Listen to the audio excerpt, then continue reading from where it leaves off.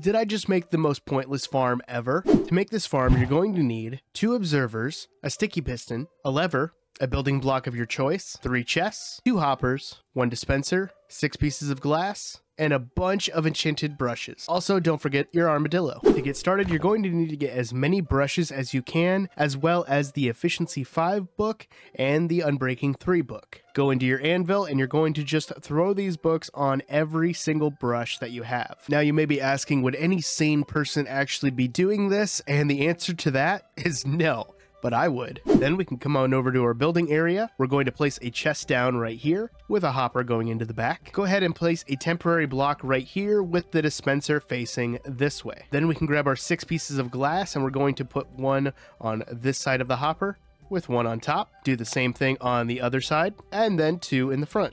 Just like that. We can then come on in and we're going to put in a few temporary blocks just like this. Take out this one closest to the dispenser and we're going to put an observer facing that way. Go ahead and take out the center temporary block and we're going to put another observer going this way. If you've done it right, the 2 faces should be looking at each other. Then we're going to add another temporary block off of this one, taking the previous one out, and then take a sticky piston going like so. Go ahead and take out that temporary block and put your building block down like that with a lever right next to it. Then we can come to the top. We're going to add a hopper going into the dispenser and a double chest on top. And then inside that double chest, you're going to add every brush that you just enchanted.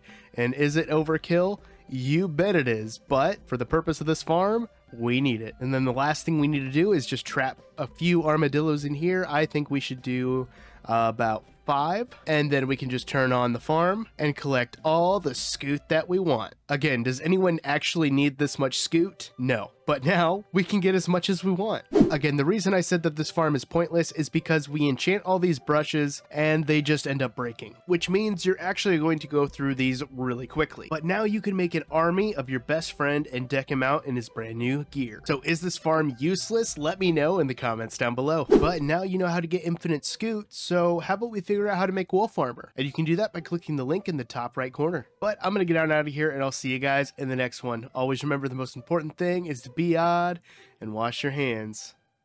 Peace, guys.